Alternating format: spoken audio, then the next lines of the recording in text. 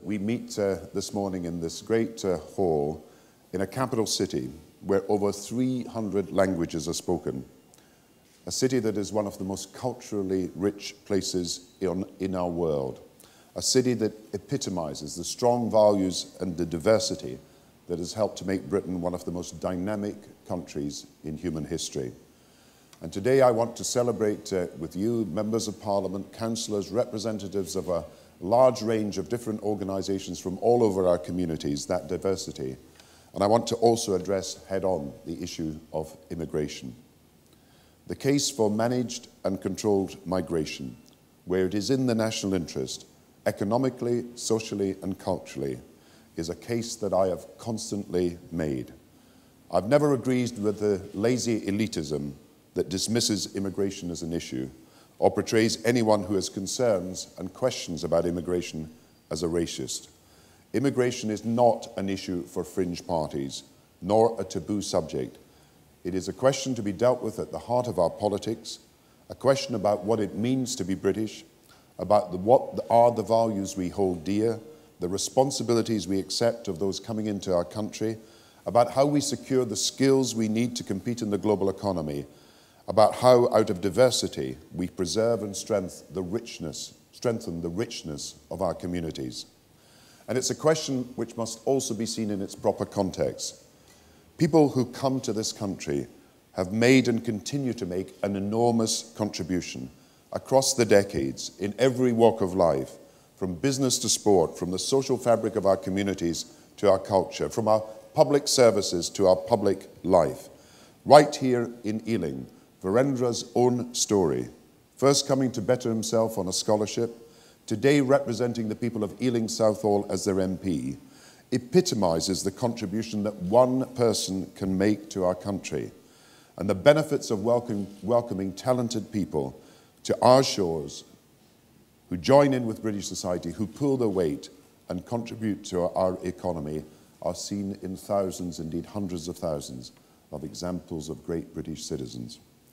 And I believe also that attracting highly skilled migrants with scarce or specialist skills is essential to our continued success and influence as Britain in the global economy.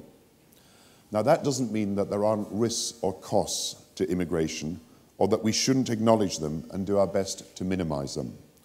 The top line about the benefits of immigration disguise significant variations in how these benefits and costs are felt across the country, or across different parts of the economy and society. You see, if you're working for a multinational company in a growing sector in a big city, then a more diverse workforce from across the world is likely to seem like an exciting source of new ideas, and it is.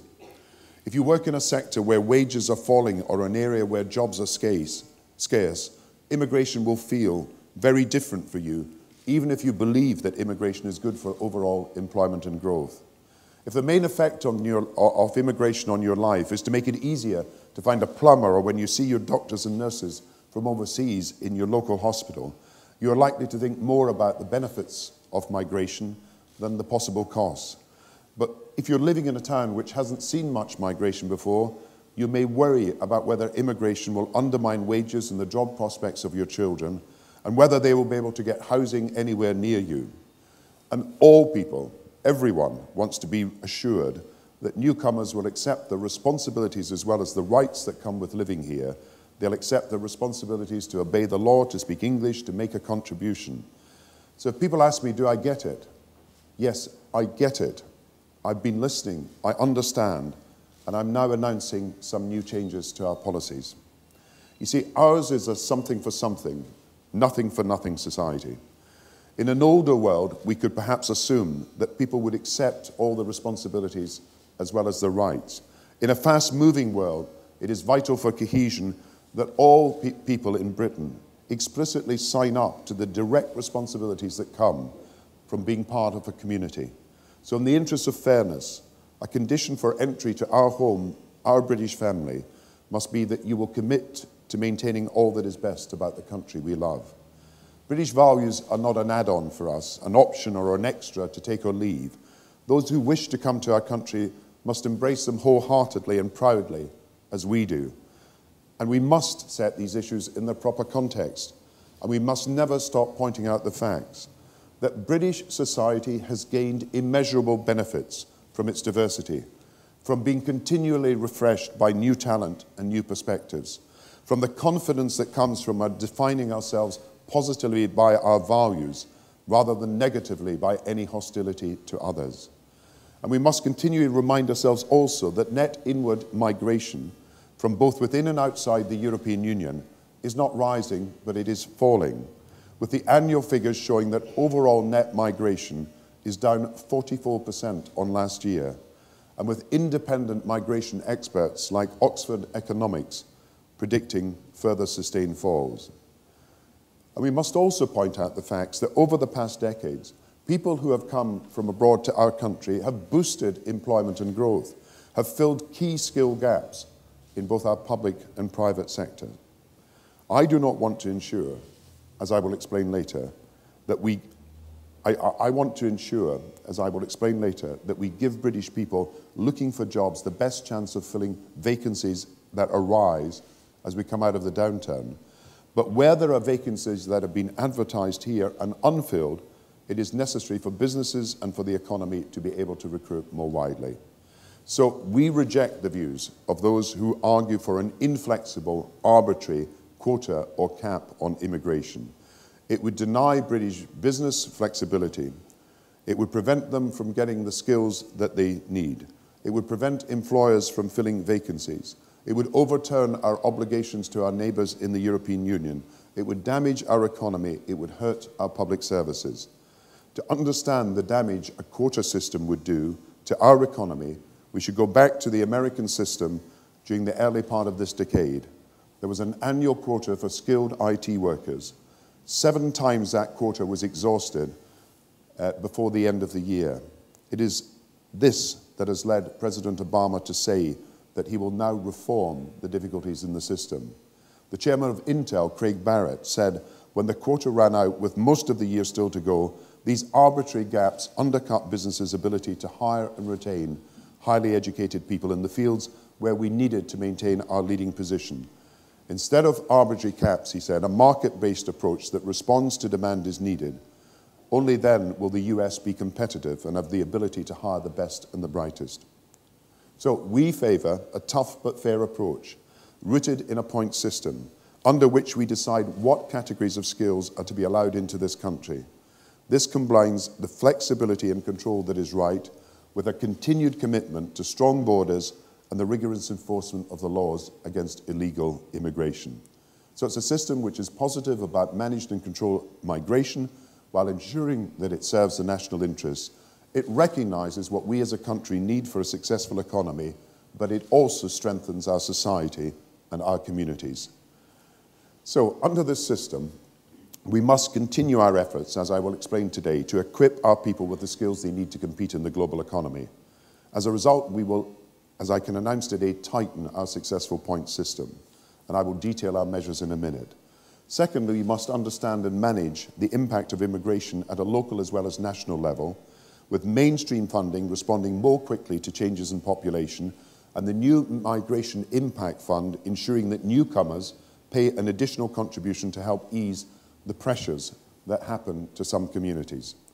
And then third, our new proposals for earned citizenship will now ensure more explicitly that people from outside the European Union who want to stay here permanently must earn the right to do so, not just through their economic contribution, but also by the respect for our values and our language, and by their wider contribution to society.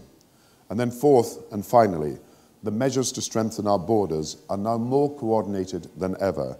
Our new border agency, biometric visas, electronic border controls, counting people in and out, ID cards for foreign nationals, ID cards that are designed to prevent illegal working and protect our national security.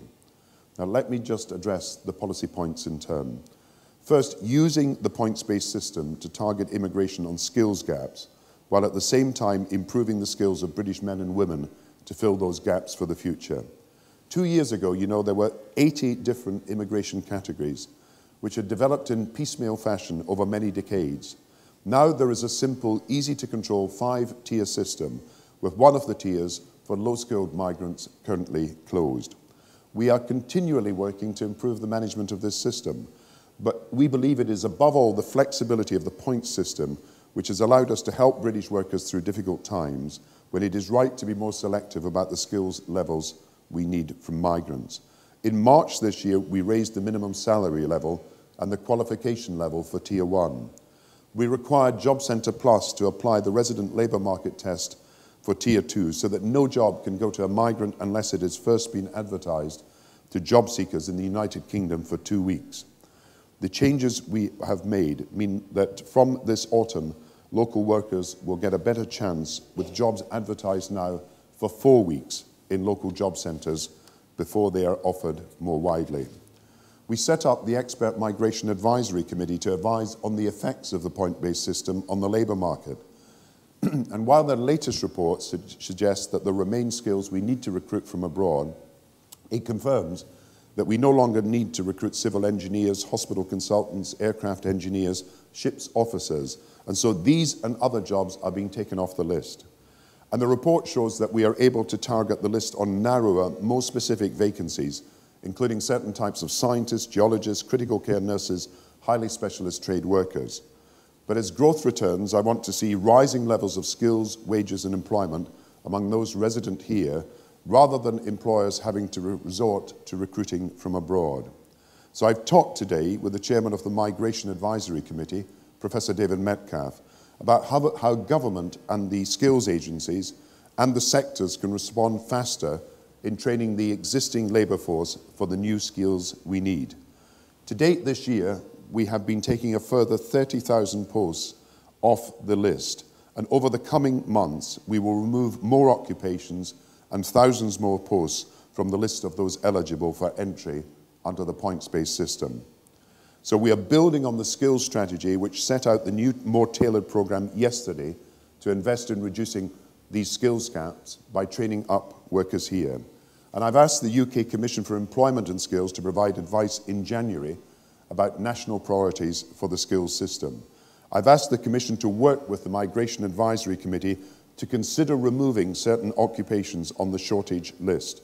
For example, engineering roles, skilled chefs, care workers, and to link that to the priorities of our future investment in the skills of the future. As part of this review, I've asked the two expert bodies to consult employers, training providers, and other agencies to develop realistic timescales during 2010 for when these occupations could be taken off the list. As the economy recovers, we need to do more to ensure that people with low skills and poor jobs prospects are helped into work and to secure decent living standards for them and their families. More investment in skills, more help for families with childcare, tougher welfare reform, all will ensure that British people can meet the responsibility to take up work wherever they can, but in return ensure the right to be properly rewarded for doing so. Now, our second priority is to understand and manage the impact of immigration at a local as well as national level. Whenever there are short-term increases in the number of children at your local school or patients using local GP services, extra resources should, of course, be provided. The new Migration Impact Fund, launched earlier this year, requires every non-EU migrant who comes to Britain to pay on top of the visa an additional charge into the £70 million fund. And this fund is already paying out to provide more teaching assistance and to increase GP cover in the areas most affected by immigration. And I believe it's entirely fair that newcomers themselves should be asked to make an additional contribution over and above tax to help the communities that they are joining. There are concerns in some areas about how social housing is allocated.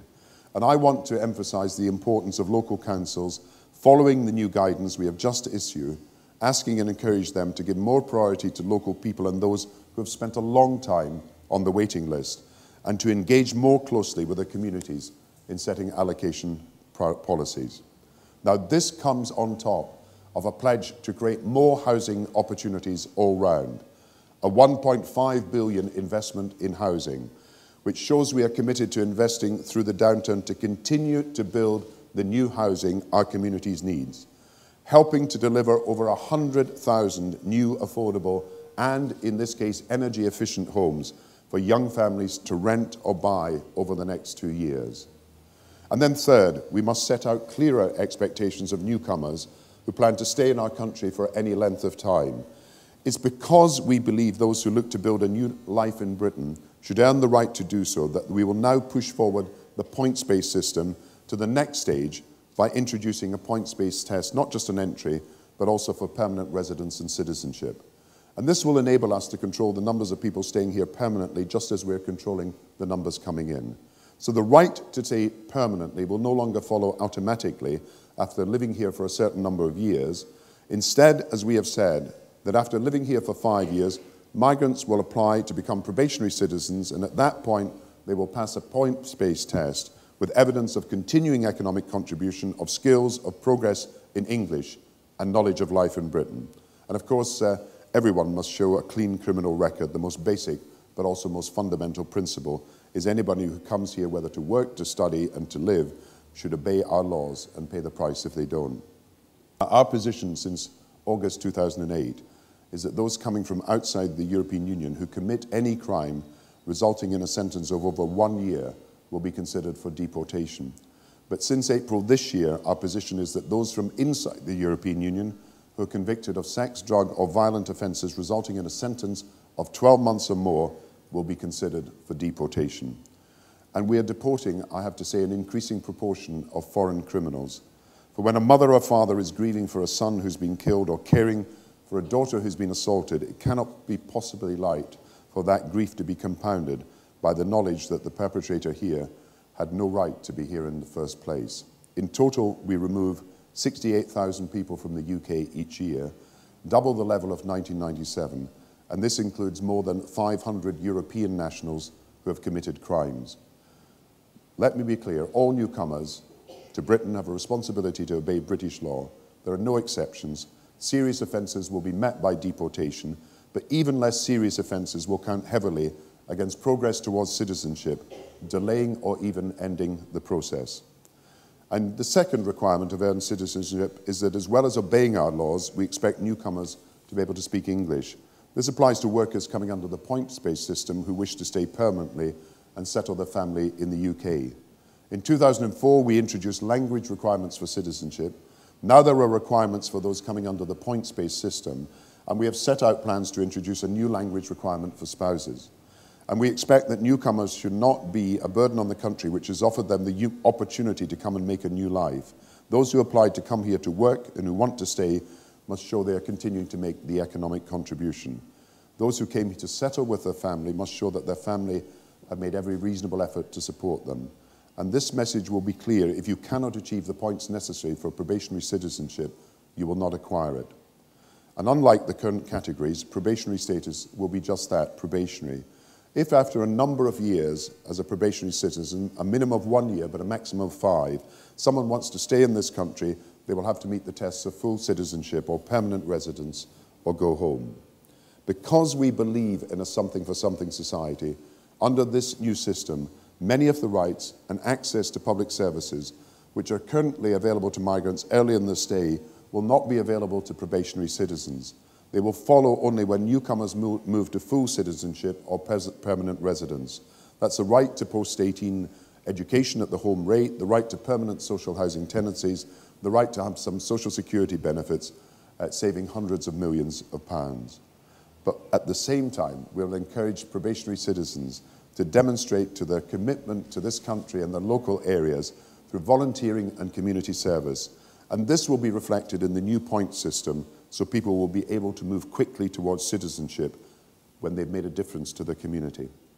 This new pathway to probationary citizenship and then to full citizenship shows the clear expectations we have as a society of people who come to our country, clear expectations at every stage of their journey, because living and working here, becoming a British citizen, is of course a set of obligations as well as the guarantee of rights, and it's a prized asset to be aspired to, earned and cherished. Now, the final area I want to talk about today is that our systems for managing migration are matched by our continuing work to strengthen our borders. New investment, innovative approaches to meeting the changing demands of what everybody knows is a fast-moving world. More UK immigration staff and equipment are now based abroad, helping, of course, to stop suspect or dangerous travellers before they travel. and, for example, turning back 240,000 individuals from flights in the last 5 years. Increasingly, as you know, we require visas from most countries, even just for a holiday, and all our visas are now biometric, not just a piece of paper with a stamp on it, but fingerprint records which allow us to detect those who try to violate the rules and so prevent those who abused our system from coming to Britain again. We're also using the new requirement under the points-based system for all employers and colleges to obtain a license to act as a sponsor for each migrant and return accept certain responsibilities to check on their progress and whether they are following the rules. This year, for example, we've inspected colleges approved to sponsor student applications, and we've cut the list of approved colleges by more than half, from 4,000 to 1,800, as well as temporarily shutting down applications for student visas from parts of China where there was evidence of abuse. And I want to thank Phil Willis, our Immigration Minister, who's done so much to make this a far better system. Where visa abuses arise, we will deal with them. The risk of abuse is higher in relation to shorter courses at lower qualification levels below degree level. Our universities continue to offer high-quality degree and postgraduate courses to foreign students. They contribute greatly to our universities, to our research base, and to our economy, and I thank them for what they do. I'm announcing today a review of student visas to be conducted jointly, of course, by the Home Office and the Department for Business. It will involve key stakeholders. We'll report in December. We will look at the case for raising the minimum level of course for which foreign students can get a visa. The review will also examine the case for introducing mandatory English language testing for student visas other than for English courses. And it will review the rules under which students on lower qualification courses work part-time, especially those on short courses, to look at whether temporary students are filling jobs that would be better filled by young British workers. To enforce these tougher rules, we have more than doubled the number of immigration officers at the border. Last year, we set up the UK Border Agency. It is a single force bringing together immigration, customs and visas, powers and checks. And last year, the agency stopped and turned back almost 28,000 people crossing the channel illegally. We have toughened the rules on exclusions and deportations. Since November last year, we have issued 100,000 identity cards to foreign nationals. And the next stage of reform is the electronic border controls, which are already counting people in and out. Not the pointless bureaucratic process which was withdrawn in the 1990s, but effective real-time checks of identities against passports or visas, which are then matched against the warning indexes for crime, terrorism, and immigration. It's already led to 4,000 arrests. It's ensured that those who have been properly removed or deported from Britain or who have committed a serious crime in their own country will not be able to enter. One of the greatest obstacles, I think, as everybody here knows, to dealing with illegal immigration is the refusal of foreign governments to accept back their citizens after they have deliberately destroyed their identity documents. Now, where there is a problem of nationals from foreign countries overstaying the visas or working illegally, we will require those countries to accept evidence of the travel document scanned at the border as sufficient for them to accept back their citizens. And as you know, we are stepping up our action against employers who hire illegal workers, sometimes abusing them shamefully in a way that is completely unacceptable, as well as undercutting people here. And it has caused resentment, as you know, in some areas. So we've raised the penalty for employing illegal workers up to £10,000 or 2 years in prison, and also the penalties for employers who undercut the minimum wage or risk health and safety, and have provided additional money for enforcing these new rules from the Migration Impact Fund.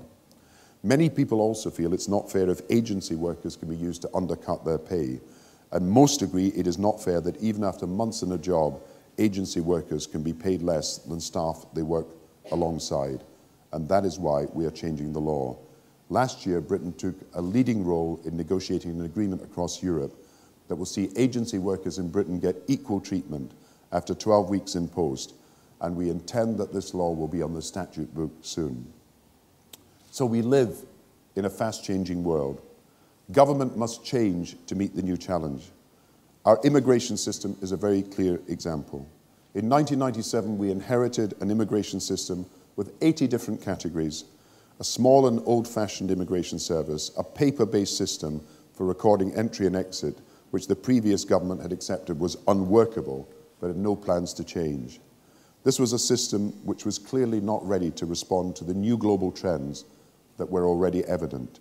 As these new trends continued in our first years in government, our first priority became to reform our asylum system to deal with a worldwide increase in asylum applications. And as those reforms succeeded and numbers came down, our priority in the last 2 years, as I've set out, has been to reform our system of entry for working migrants. The changes I've set out today, the new points-based system on entry, the proposed points-based system for citizenship, amount to far more than a different mechanism for handling these difficult issues. Together, they constitute a fundamental reform of a decades-old system, a reform founded on the British values of personal responsibility and our civic duties. They are aimed at ensuring our economy continues to attract and retain the highly skilled workers we need, whilst reinforcing the rights and responsibilities of newcomers as part of our community and the expectations society has of them at every stage. They amount to a fundamental restatement of what we expect of those who aspire to British citizenship and how we intend to strengthen the idea of what it means to be British. I'm proud of my country. I'm proud to be Britain. Everybody here is proud to be British. This is a country of diversity and yet solidarity, of different cultures and yet universal values. And we will always be a country that, whatever the challenges we face, can never be broken by anyone or anything. For we will never compromise on that enduring British ideal that rights and opportunities will always be matched by clear responsibilities for everyone. That is what a Britain of fairness and a Britain of responsibility means to me. Thank you very much.